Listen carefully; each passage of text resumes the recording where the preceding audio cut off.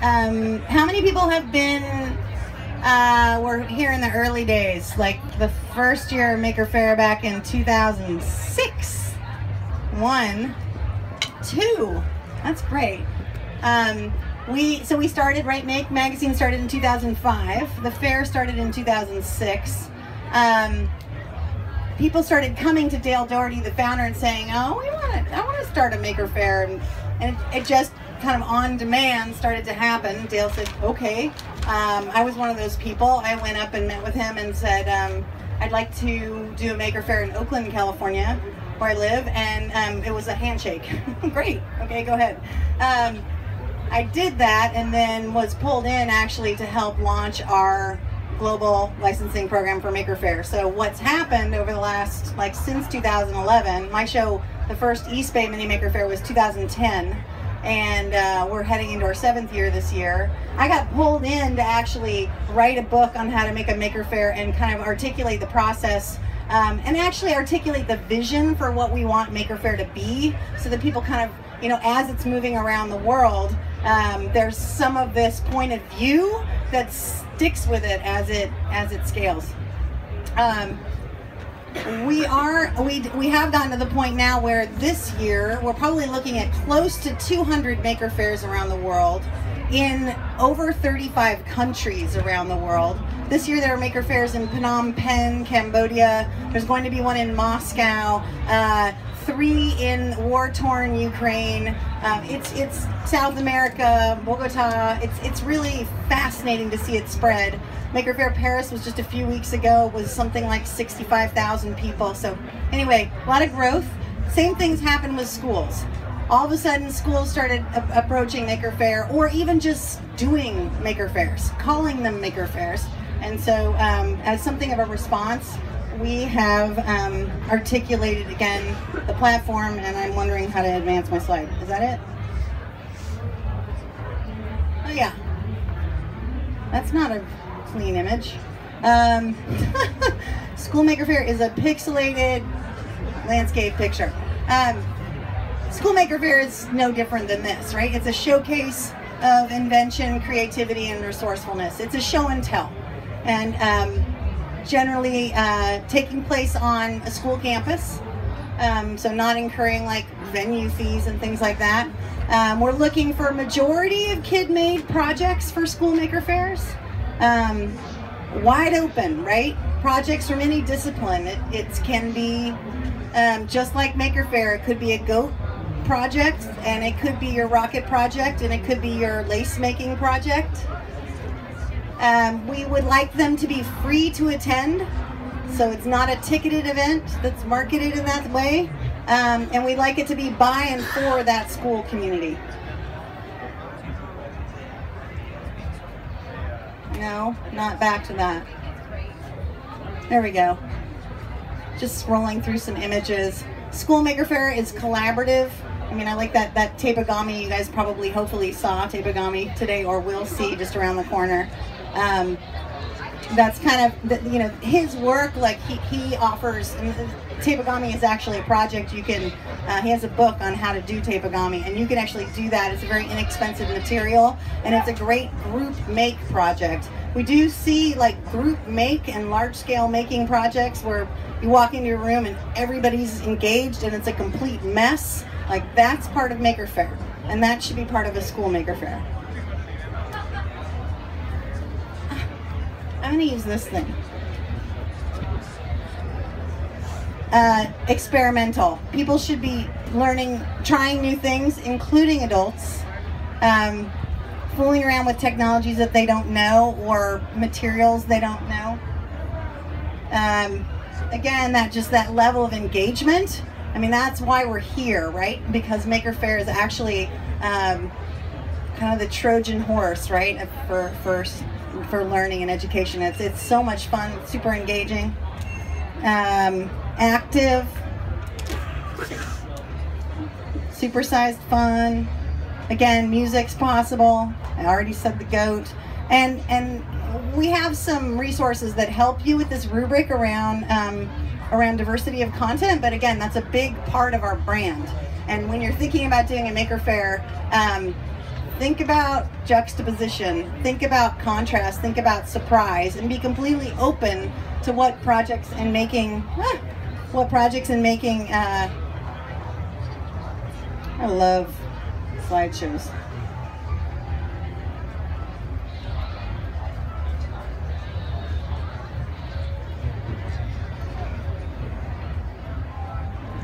School Maker Faire, we're hoping it's not a bunch of trifolds. I don't know, how many of you guys have science fairs at your schools? Quite a few. It's not completely dominant, though. Actually, I'm surprised by that response. You know, we would like this is part of the joy of, and the experience of being a maker is actually like not just the experience of doing the work, but then telling the story and being able to articulate, you know, what you just did. That's a huge point of learning and a great experience for kids. And you know, when you become a maker, it's not just you tell the story once. You begin, these makers here this morning, I guarantee you their pitch is about like another minute and a half shorter than it was when it started this morning. Like you start to distill the points you need to communicate, and it's a great exercise to have people walking through your booth all, you know, over a period of time. Projects and makers, demos of maker tools. So things like, you know, maybe there isn't somebody in your school that's built a drone, but you can build a room and hang poultry netting from the ceiling, and you can have people, you know, driving a little quadcopter or something in a, you know, inside a 3-walled classroom with a net in front of everybody, and it's a demo. Or you could have someone demoing a laser cutter if you're lucky enough to get someone to bring one by. They don't, you know, it doesn't have to all be, you know, projects they've made. Hands-on make and take activities, so the group make things, and it can also be talks. So here's some pictures of some School Maker Fairs around with kids kind of showing and telling. Tools as part of the exhibit, projects in process. This is I love that project, and it's pixelated also.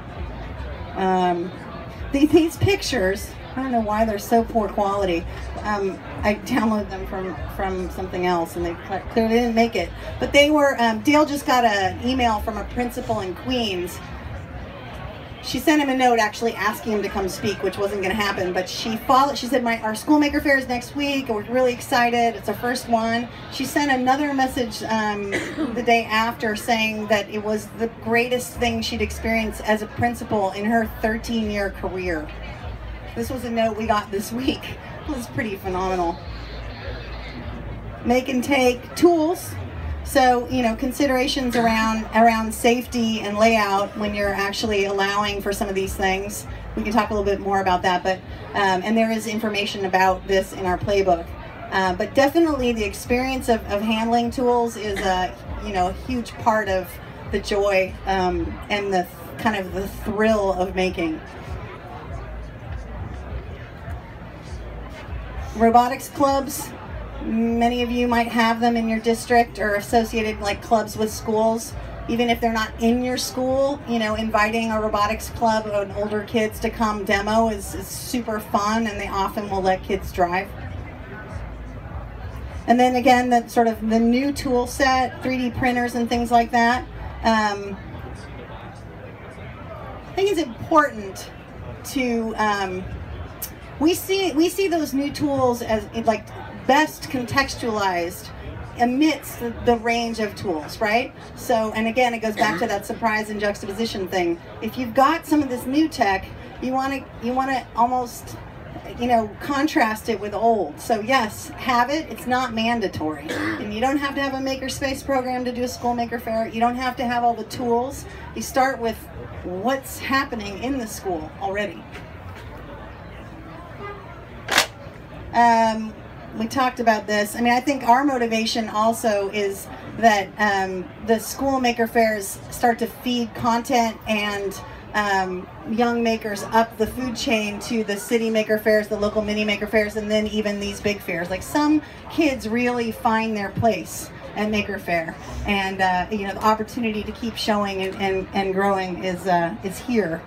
What do? We provide a logo and graphic assets. We have a playbook. We have a set of checklists.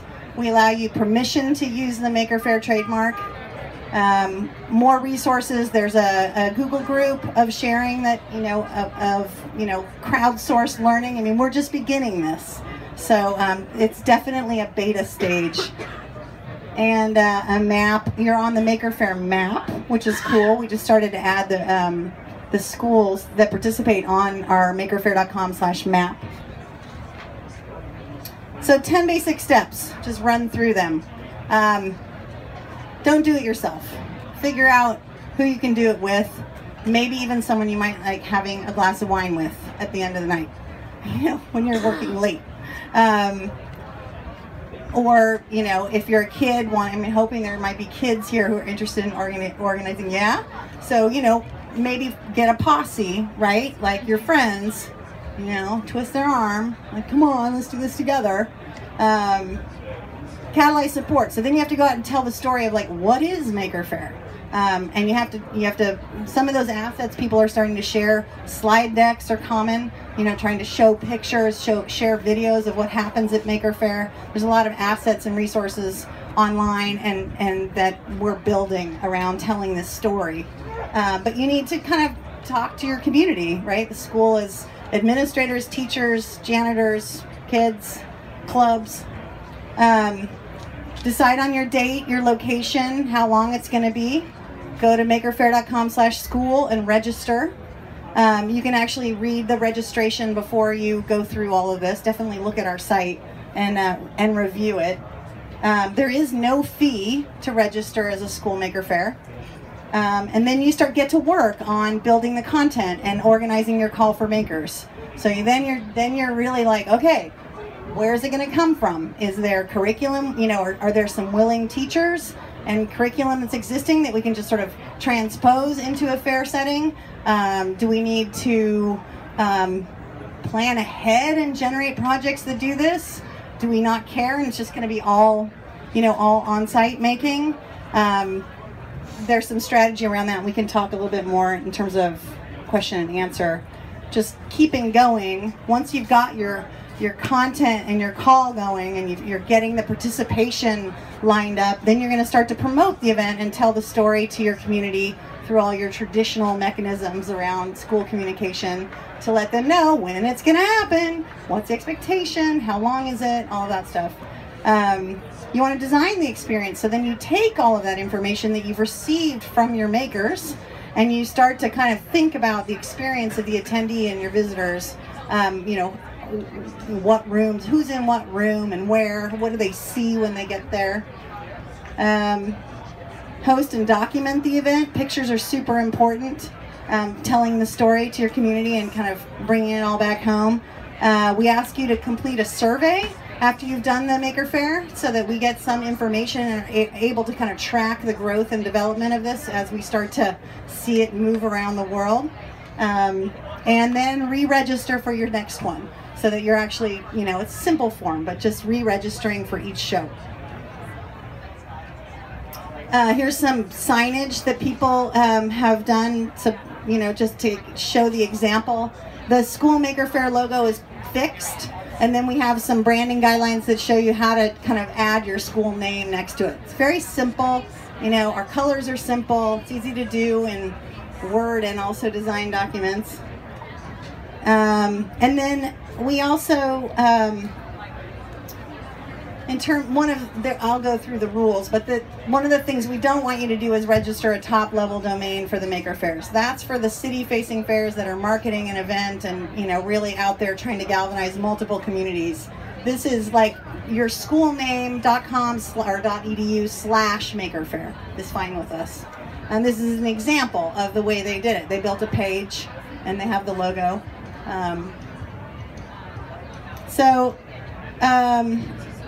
Just before I open it up to Q&A, the rules, like the hard and fast rules, I mentioned the URL issue. We're willing to let you fundraise for it. We're kind of setting the barrier at $5,000.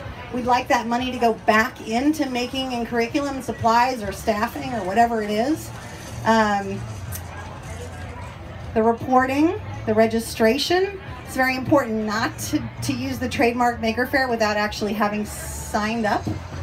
And am I forgetting?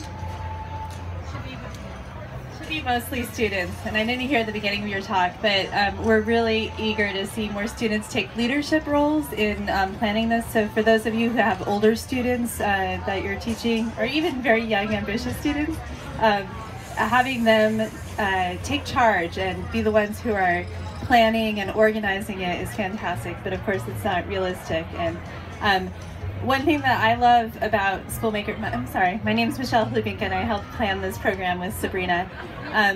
That we like to talk about everybody's a maker, and I know that's similar to the phrase that Maker Ed uses, but it's boots on the ground in schools where everybody gets a chance to participate. And this is the way that we're throwing that net really far and wide and trying to pull in and learn about what's happening in schools everywhere with makers that we don't find out about. So please start these Maker Fairs, tell us what's happening so that we can share that more widely. Yeah, thanks, Michelle. I think just the other thing she touched on is our vision around this is like a majority of kid-driven work. We want you to, possibly open the call for makers up to parents and teachers and kind of, again, flatten the hierarchy. Like, making isn't just what you do when you're in school and then you get a cell phone and it's over, right? Like, we want to demonstrate lifelong, be examples of lifelong learning. And then, again, also the hands-on making areas. And so we do have a playbook on the greatest hits of hands-on making at Maker Faire, just to give you some ideas. How many folks in the audience are educators? Okay, and how many are parents? Students? Other? What are you, if you could describe yourself as other? Okay, mentor for a club, outside educator and aware, community member? Yeah. Okay. Anybody else just learning here? A coach, mentor, and organizer? Okay. Great. So again, this can also start from all of these places. It can be school run, it can be parent run, it can be student run. And then the other thing is just, when it is. It also can reflect that, whether it's during the school or after school, whether it's on a weekend. Really, that's up to you and the temperature of your community. So, questions?